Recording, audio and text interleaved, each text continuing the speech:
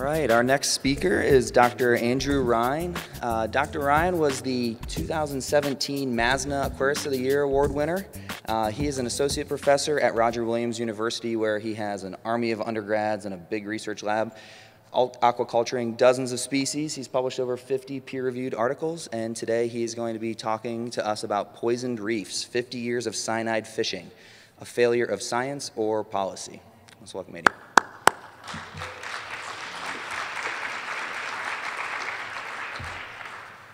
Thanks for coming on Sunday morning. I'll just have to give you a little notice if I fall off the stage. It's because I don't stand still, and I left my adapter to be able to use a remote. So you can laugh if I fall off though. I have a very large lab with a lot of students, and I'm also very spread out in my research topics. They all somehow involve the aquarium trade, and they usually grabbed me in some way that I had not intended, and this is a really interesting story of that. To accomplish this type of work takes quite a bit of teamwork, and on the program it said it titled it Advanced, and it had the word chemistry on there, and I'm a biologist and I'm not a chemist, and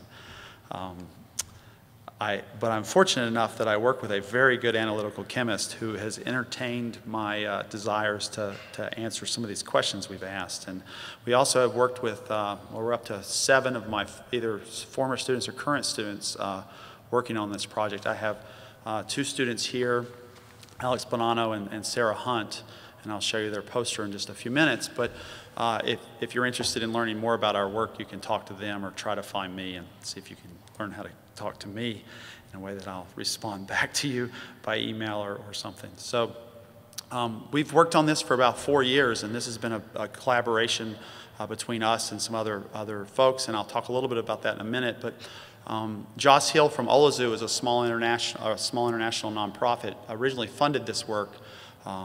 They were very interested in trying to replicate what seemed to be a very promising cyanide test. So I'm very fortunate. I have an amazing lab and at an amazing place, an amazing collaboration with the New England Aquarium. We run an aquarium science aquaculture program. My primary mission there is to develop rearing protocols for species that are displayed on public aquariums, and also to look at aquarium fisheries and trade issues. And this spans a wide variety of topics. I'm a scientist, and I have always been very focused on science, and I really love the process of science. But as you're well aware, and some of you may have some of these sentiments, but the public trust in the institutions of science really have been under attack for quite some time. And this mode of attack really has been promoted through industries such as the tobacco industry and oil industries to try to seed doubt in the public as to how science actually works and the reliability of data. And that's cast quite a bit of doubt. And that's been perpetrated really in the ability to control legislation and to control regulations. And so the public is rightfully skeptical about the role of science has in technology and health and other products. And that's because there's an interesting interplay between science and policy and how science works. And the story I'm about to tell you is going to challenge your understanding of how science should work and some of the things that have happened, and the role of NGOs and other scientists into that, and my role into this project. But I want you to remember that the old scientific method is the scientific method. There is no such thing as the new scientific method. This is a perpetration that sometimes individual scientists do things or act in certain ways that you might question the institution of science, but that's not what you should be questioning. The most remarkable thing human has ever invented is the scientific method. All the technology, all the health care, everything you use is rooted in the process of science. And so I don't want you to forget that as I go forward. My primary question that I ask any time we address any issue in the aquarium trade really is sparked by these corals I bought in 1996 from these ladies in the Solomon Islands when I worked at a pet store. I'll never forget the first time I ordered these. They came with fishing string on them.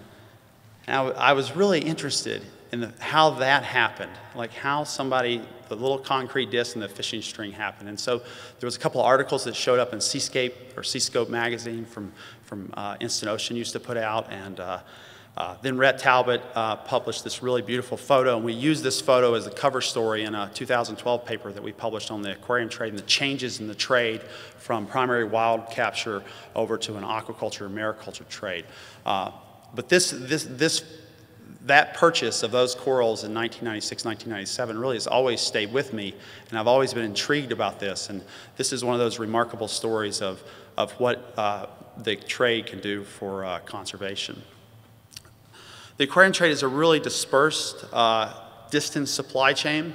I'm going to show you a more relevant example to everyone's life in this room and anyone you know's life. But just know that supply chain is really murky, and it doesn't have a lot of transparency in parts of its nodes. We spent a lot of effort and energy studying this.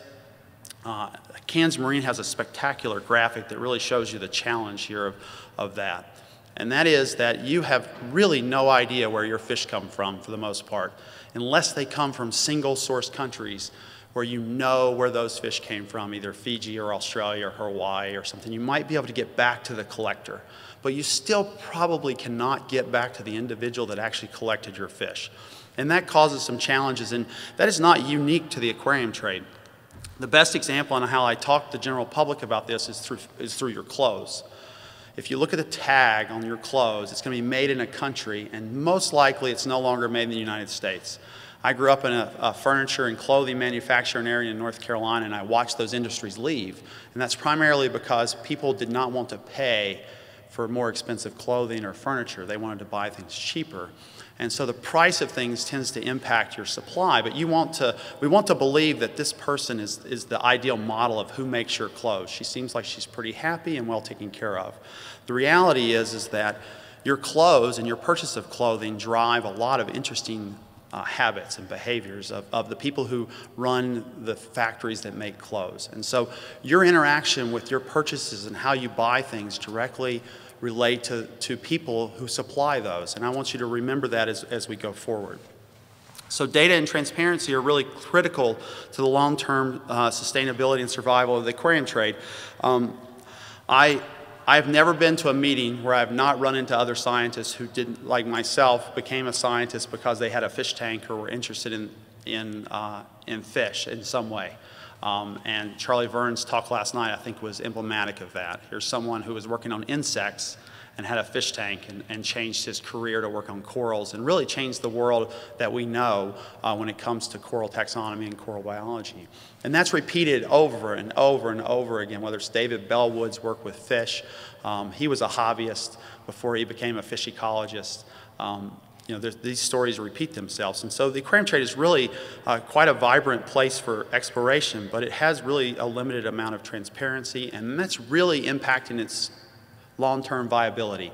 And I think that's become very apparent in the last couple of years. And you can argue the merits of some of those things, but that's just where we are. This is an example of the supply chain in the north of Bali. I don't expect you to be able to read any of that. But if you look at the noise of those lines, you'll see that there is really no way for you to know where your fish came from if you purchase fish from Indonesia, right? It's impossible the way that it's set up right now. And that creates some challenges for a consumer because consumers want to believe that that fish that they bought that's alive is healthy and was well taken care of, and the fishermen who caught them and the supply chain are not causing long-term impacts to the ecosystem.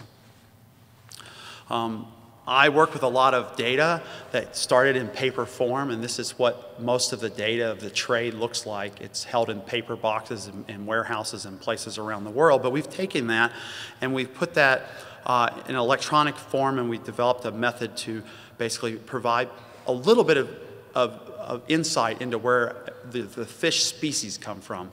It still doesn't tell you how they were collected, but it tells you at least where they're coming from and gives some very valuable information to hobbyists, industry, and also regulators and governments, because there was a lot of misunderstanding of what was traded, the volumes of what was traded, and those impacts that trade might have. And the last 10 years or so have really seen an increase in concern over coral reefs, the health of coral reefs, and the role the industries have in that process. And And what you're seeing is an increased response in regulatory activity due to that concern. And we've seen source country regulation issues, whether it's total trade bans or other regulatory issues, and those have been very prominently highlighted here at this meeting. There's two very prominent activities happening right now, one in Fiji and one in Indonesia, that has really impacted the trade. I've noticed that here in the trade show this year. There's a lot less corals than there normally would be, I think, in a normal trade show. And I think that's really gotten a lot of people's attention. Importing countries can also impact the trade. So the United States has certain laws, and so does Europe and Canada and other countries. And those all are intermixed with concerns over the species that are being traded and the general health of the environment. CITES, the CITES treaty and how CITES works is kind of an international treaty and kind of as an umbrella that kind of looks at that. But these are all in play, and they're all in play in a very complicated environment. And the insults to the environment that have happened in the last 30 or 40 years, you know, you can argue what role the aquarium trade has had on those in that larger scheme, but we're kind of intermixed in that ecosystem, and there's not a way to really separate yourself from that. And so you're kind of operating in this environment.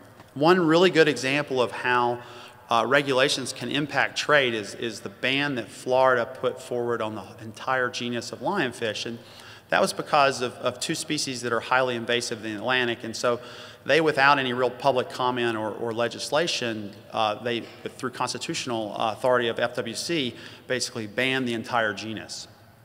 And this is interesting because it kind of I think it provides a good example of what can happen if perhaps maybe people are not as proactive as they could have been about looking at what you keep and how you keep it, or how the trade actually operates, because you can lose control very quickly.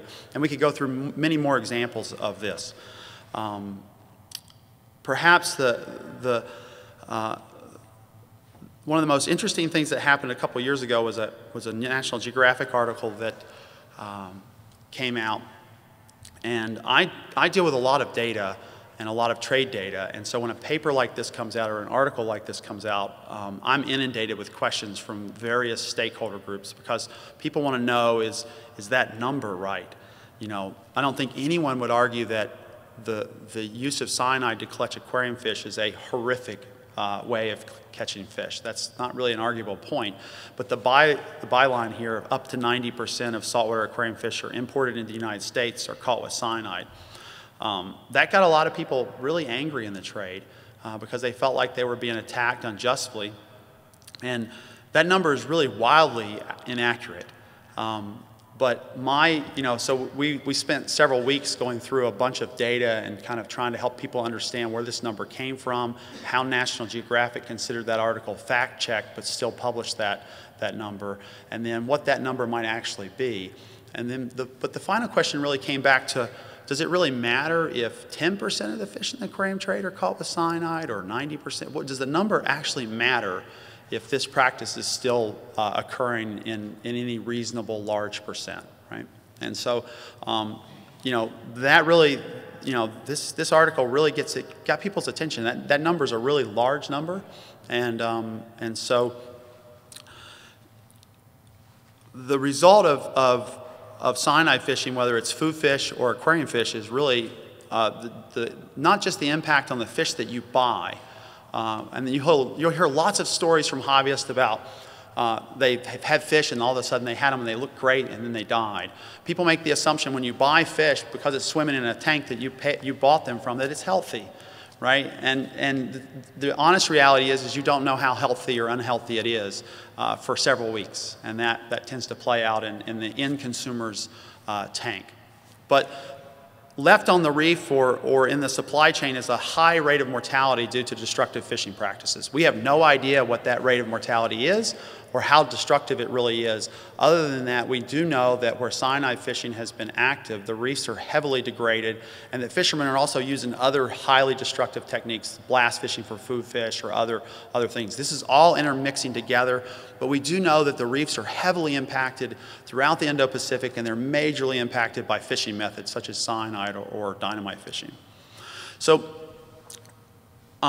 I was in Honolulu in 2016 at an International Coral Reef Symposium, and there was a particular paper that we were really interested in sitting in on a talk, because we've been working in this area for about 4 years, and I sat in on a talk that proclaimed that they had replicated a test that we were very interested in working on and had been working on for several years, and that you know, these authors, and you're going to recognize these names.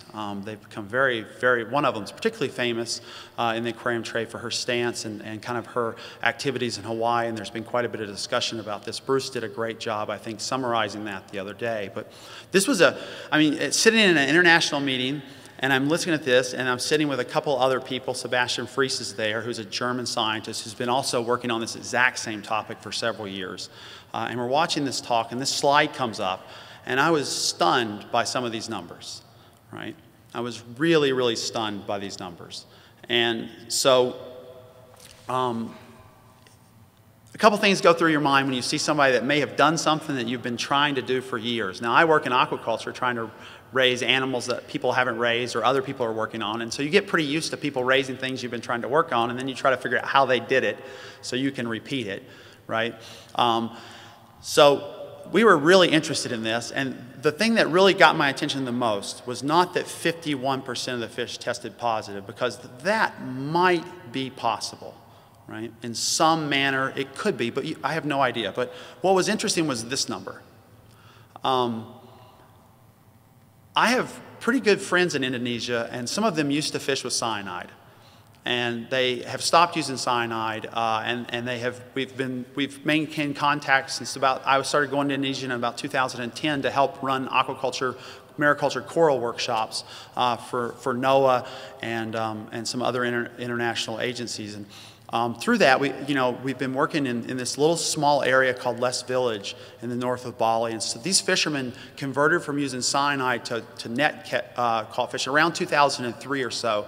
And it's a really remarkable story of persistence and work from a small NGO there and some other people to help train these fishermen. And so it's pretty easy for me to ask people who I know used to use cyanide, and they're very open about it, if things like this are real. And so I was sitting in that talk, and I sent a message. I put this on social media because this was striking to me. And I sent a message over to Indonesia, and I said, I've never heard of anyone using cyanide to catch green chromis before. It seemed really remarkable to me. Again, I didn't know, but I asked, right? And they were stunned. I think they were more stunned than I was. And some of the answers that came back was that never heard of that before, which I found quite remarkable because I think they would know. And so this really, we were really interested in this. And again, my perspective in this meeting is that here's a group of people who have done something that I've been trying to do for a couple of years. Perhaps we don't know what we're doing, and we need to learn from them. And that's kind of the role of the position I tend to take on much of what I do. So what we do know about cyanide and cyanide detection came from the International Marine Life Alliance and Peter Rubrick's work in the Philippines with BFAR. And this is an interesting method that was adopted. It's a little bit, it's very complicated, but it's a little bit like measuring pH of water, right? They have an electrode that can sense an ion, and the best way I can explain is it just works a lot like your pH meter. And if you've ever used a pH meter, you know that it's not really as simple as that magic number that shows up on that box, right? It's actually very complicated. So they take fish, essentially they put them in a bass-o-matic, if you're familiar with Cyanide Live. They blend the fish up. They take, maybe enough to get about 10 grams of tissue, right? Homogenize that tissue is the word you use actually, but it's a blender. They blend it up, and then they basically cook that in an acid solution and then catch that gas that's coming off in a base which holds the cyanide or thiocyanate in there. And they have their little meter in there to measure it. Pretty toxic, pretty complicated, but it seemed like testing worked. So when they started testing, they got about 40–50% positive results. And then those results went down over time through testing. And that would maybe indicate that testing actually maybe curtailed activity that was happening that was illegal. And so because you're testing, People don't do as many illegal things, so it works in lots of ways of your behavior, whether it's driving while you're intoxicated or whatever it is. If you're afraid of some enforcement action, you might not do something that's otherwise not good for you. So this test is very interesting because this test has never been analytically validated that I actually can find out. It's been approved in the lab, but it's one thing to do something in the lab and test it, and then move it out to the field. And so, but it does appear like testing works in some manner. We just don't know a lot about it.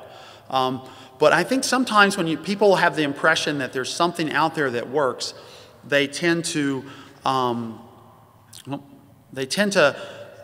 maybe lose focus of the fact that we don't know everything about it. So this is an interesting graph I put together earlier this year, and lionfish are invasive in the Atlantic, and if you look at the amount of research that has been done on lionfish, very little until they became invasive, and people in the Atlantic seaboard in the Gulf of Mexico, graduate students, became very interested in this. And you have a huge amount of research happening now on lionfish, right? But if you look at cyanide, you could argue that cyanide fishing is very destructive, and there's been some research, but if you put these scales on the same, at the same relative proportion, you'll see that there's really been no activity at all, and so which is kind of interesting. I mean, it is a highly toxic substance, and it's a little bit difficult to work with in a lab, but there really hasn't been a lot of work done in the last 20 or 30 years or so, other than that remarkable work that IMA had been trying to do in the Philippines. And so this paper came out in 2012, and it really caught our attention. Because it proposed a method of a non-invasive, non-destructive testing method. Basically, you put the fish, you take your fish that you get and you place it in clean artificial salt water in a jar for 24 hours, and then you test the water. And the idea is that cyanide, when it enters an organism, is rapidly detoxified by an enzyme that basically takes cyanide and thiosulfate or some type of sulfate and moves that over into thiocyanate, which is relatively non-toxic. The best way I can explain this to hobbyists is if a fish, this is like ammonia and nitrite when it comes to nitrate rather when it comes to toxicity. Ammonia is very toxic. Nitrate's not so toxic. It can stay in your blood. Or nitrite and nitrate would be probably a better example. So, and then this leaves the system fairly quickly. Now, this is fairly well understood in mammals, and this is where this diagram comes from as a mammal model, because you can tell that because it has the word urine on there, and so that's how we tend to get rid of things. And so, cyanide is routinely encountered by a few groups of people. One is first responders. Firefighters tend to be suffer cyanide poisoning probably at a higher rate than most other populations of affected people, because they run into burning buildings, and anytime you have a lot of combustion of stuff, you get a lot of cyanide generation. And so this is actually a main mode of risk for firefighters, is cyanide. So we know quite a bit about cyanide in mammals, and if you smoke or you're out in the casino, you probably are building up some thiocyanate now because you're taking in cyanide from all that wonderful cigarette smoke, and your body is slowly detoxifying it, right? And so non-smokers have less thiocyanate in their blood than smokers, or their saliva, or your bodily fluids. And you also, depending on what you eat, will have some cyanide in it. This pathway is highly conserved. Pretty much every organism has to deal with cyanide in some way. It's very, very, very toxic. And so you see this same enzyme pretty much in every animal. It's almost identical enzyme characteristics. So this paper, proposed that you could find thiocyanate. So this is the amount of thiocyanate in the water. So in that 1.5 liter jar that they had their fish in. This is how much thiocyanate they found, and it's in parts per billion, which is a very small number, but it's reasonably detectable at that level. And you can see that they saw it for 28 days, but it never showed any signal of going down over that 28-day period. In fact, it was going up. And so, and they had 2 different doses. I want you to see these doses and just remember them. They put the fish in 60 seconds of 12.5 parts per million and 25 part per million cyanide. right? So fish take up cyanide through their gills and also through their gut. Marine fish drink a lot of water. Believe it or not, they drink a tremendous amount of water. And so if you're in a bath of cyanide and you're a marine fish, that cyanide is going to enter your bloodstream through the gills, and then it's also going to enter your bloodstream through your gut, right? And so there's two modes of entry there, but, and then you're going to have to deal with it. And you would expect some dose response. So you give an animal a little bit, and you get a little thiocyanate, and you give an animal a lot, and you get a lot more thiocyanate. You would expect some kind of dose response, right? So if you smoke 2 packs of cigarettes, you've got so much thiocyanate in your blood. If you smoke, you know, only on Friday night or something like that, you might have the same as a control population, basically. Okay, so really remarkable, and we'll come back to this, and I'll show you some other things that's pretty remarkable about that. So the way you do this is you essentially just separate the compounds that are in that water.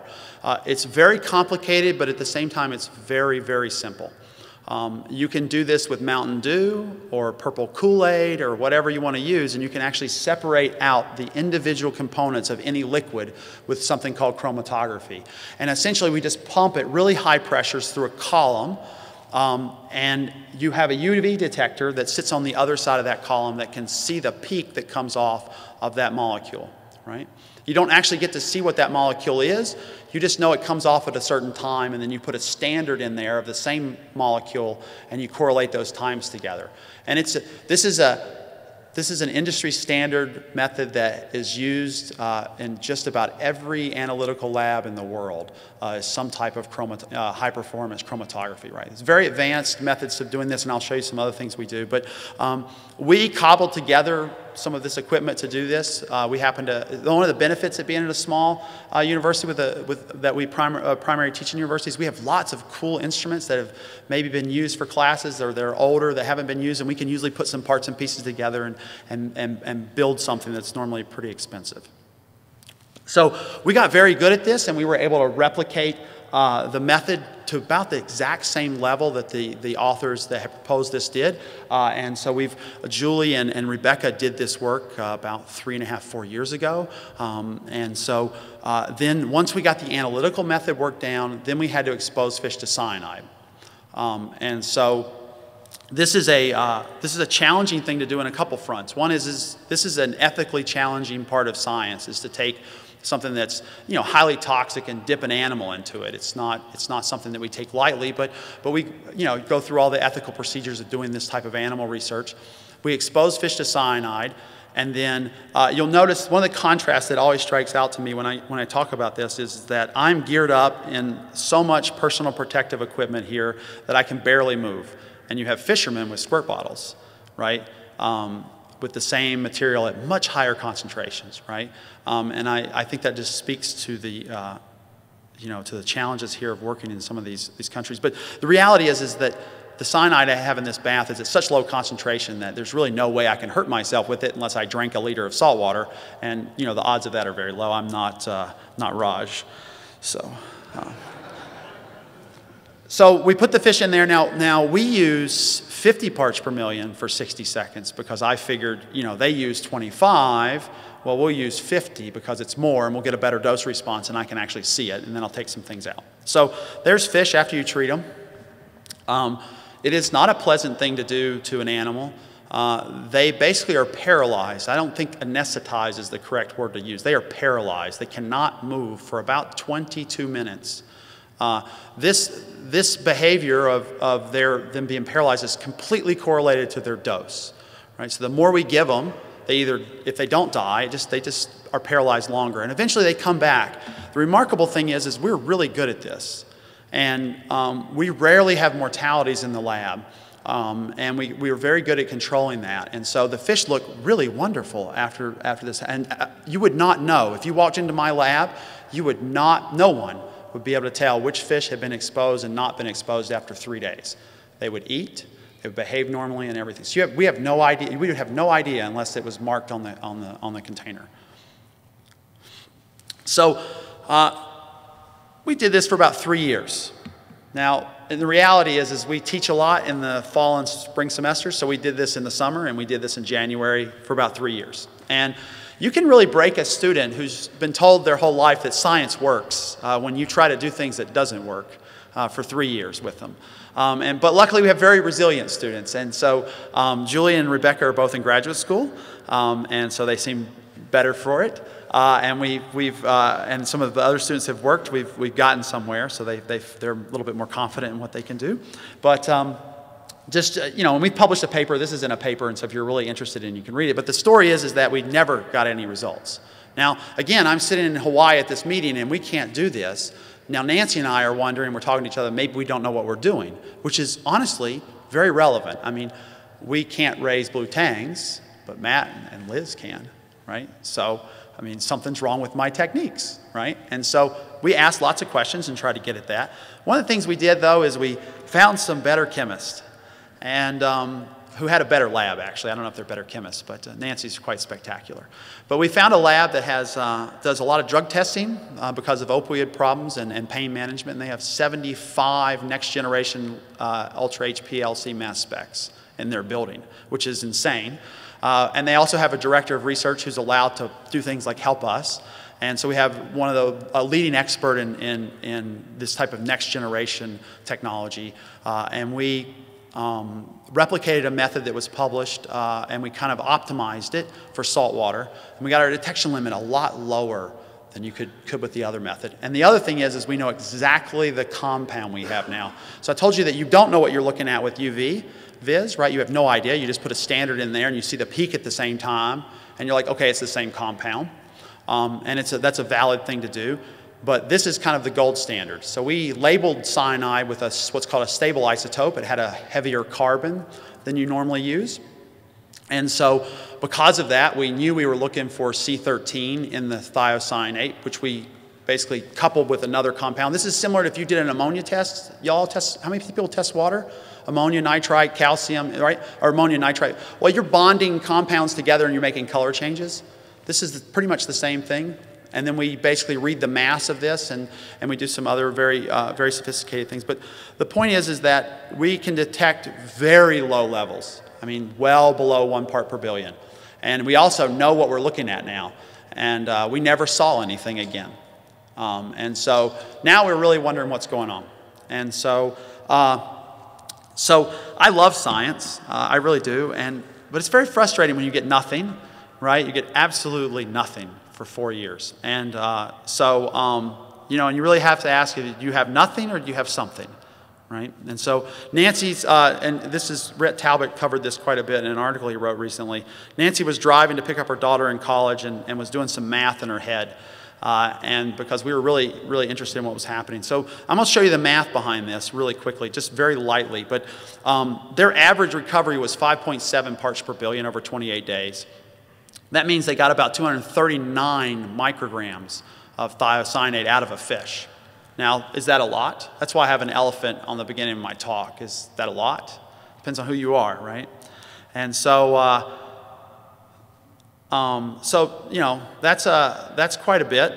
But that ends up being 107 micrograms of cyanide. Now, if I came over and gave you all 107 micrograms of cyanide, you wouldn't know it, right?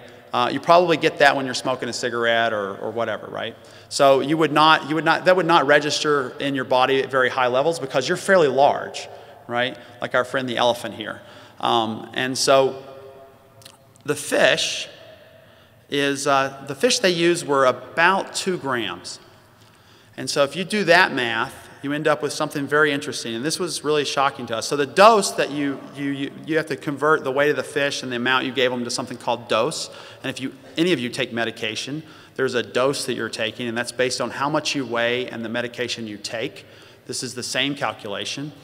And so if you calculate the dose of this, you get doses that are so high, I had to use a logarithmic scale to show it to you, but they're off the realm of possibility, really, for anything we know about any normal animal for being toxic, right? And because David Bellwood was a hobbyist and he was really interested in cyanide in 1981, he exposed fish to radioactive cyanide and published it in FAMA.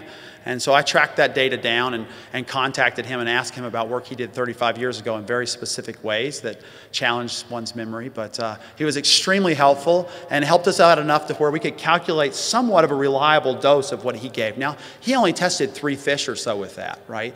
And so this is a huge range of what this could be. But that's about what he got when he basically anesthetized those fish after exposing them to cyanide or paralyzed them.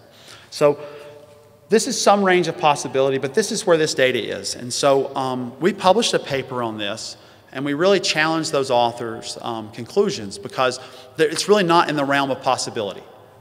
And so I also sent the manuscript to the original author of the National Geographic paper because I felt like National Geographic needed to correct the record on this because they, in a very public way, basically said that this was something that was happening when it's not really possible. It's not that cyanide is not an issue. I don't want anyone in this room to think that cyanide fishing is not a huge issue in the aquarium industry. It is. Right? We just don't know how much of an issue or where it's an issue. But we do know it still happens. There's plenty of reports that come in of cyanide fishing still occurring. And there's good work of people trying to reduce the amount of cyanide fishing. So we moved forward because we actually understood what was happening was not our fault, but was something else happening. So we through some frustration, decided we'd start bleeding fish and to see if we could actually find it. And it turns out we can. And we're fairly good at it now. And you can learn more about that if you run into Alex and Sarah. And so they have a poster just over there. And you can talk to them or me about it. And we actually show you a lot of information here that's coming out. We'll be submitting this here pretty soon. We're very open about the type of work we do, and so you can usually get data out of me well before we publish it. But this is very interesting, and we have much more data coming down the line. We've exposed more fish than just our friend Nemo here. I'm not going to tell you the answers of where we're at with that. But we're making real progress, and I think we can definitely answer some questions. I started this in 2008 looking at a molecular test to detect whether cyanide fishing you could actually see it in the expression of genes because it's really disruptive. Cyanide's very disruptive to the organism. They have to repair a lot of tissues and things, and that will turn a lot of genes on.